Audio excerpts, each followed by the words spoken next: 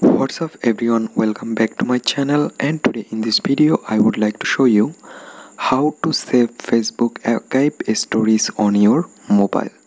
So let's begin our video. So first you need to open your Facebook application, and after that you need to tap on the top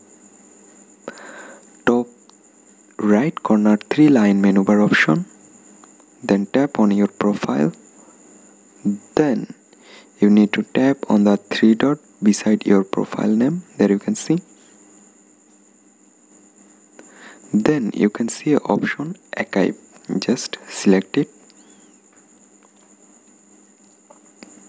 Okay, after that you can see an option story archive. Just select it.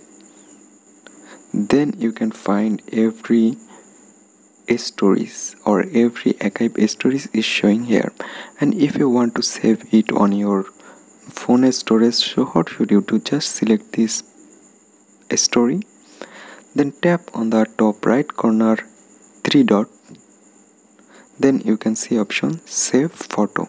Just select it. That's it. Now this photo already saved on your phone gallery.